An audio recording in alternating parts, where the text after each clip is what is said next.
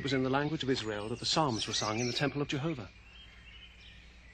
Why should the gospel speak to England in Latin, the language of ancient Rome? I shall bring the scriptures to England for Englishmen to read.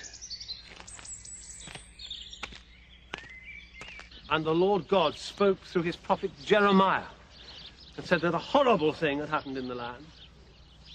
The prophets prophesied lies, he said, and the priests ruled by their own authority. And this was Israel, God's chosen people, plucked from the bondage of Egypt and brought to the promised land. The priests ruled by their own authority. And what can we say of England now? What can we say of our coarse monks, our greedy priests and our pompous prelates? Theirs is not the gospel of Christ, but a trade, and a profitable trade at that. Think of it, they want money for everything. They want money for baptisms, money for churchings, money for weddings, for buryings, for penances, for soul masses, for chalices, bells. You poor sheep. The parson shears, the vicar shaves, the priest scrapes, the friar pares. All we lack is a butcher to tear off the skin. You pray to the saints. You make images of them. You light candles to them. If these images can see and hear, perhaps they hunger also. And if they hunger, why do you not make their bellies hollow and put food and drink inside?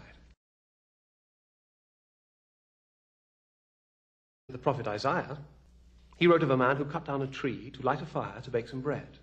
And when he was warmed and filled, he took the remains of that wood and carved an image. Then he fell down before it and worshipped it, saying, "You are my God, deliver me."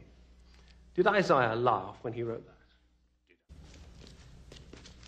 As our Lord said, Hotan de elthe kainos top pneumates ale. When he, the Spirit of truth, is come, he will guide you into all truth. But the church has so many persuasions. One man follows Duns Scotus, another Thomas Aquinas, another Bonaventure. If all these learned men are in contradiction one with each other, how can we know right from wrong but by God's word? Without God's word, we are a nation of blind men. And what if the Pope is at variance with God's laws? I defy the Pope and all his laws. If God spares my life, I will see to it that a ploughboy shall know more of the Scriptures than you do. I answer thus, with a clear conscience before God and man, that I have never maintained, affirmed, averred, or asserted anything contrary to the plain meaning of God's holy Scriptures. On these alone, and these alone I stand. The fruit that grows on a tree does not make the tree good or bad. It only makes known whether the tree is a good tree or a bad tree. And works do not make a man good or bad. They only make it plain to other men whether he who performs those works is good or bad. A man is reconciled before God by faith alone, and works serve only to make this justification known before men. Such is the contention of the Apostle Paul, as it is written, "By grace are you saved, through faith, and that not of yourselves.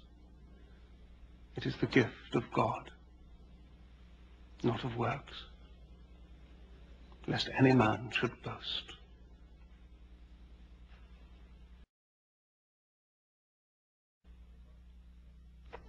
To the Marquis of Bergen, I believe, right worshipful, that you are not unaware what may have been determined concerning me.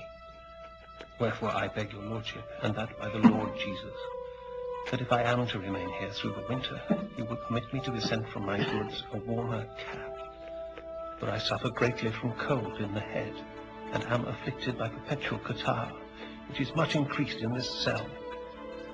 A warmer coat also, and a piece of cloth to patch my leggings. And I ask to be allowed to have a lamp in the evening.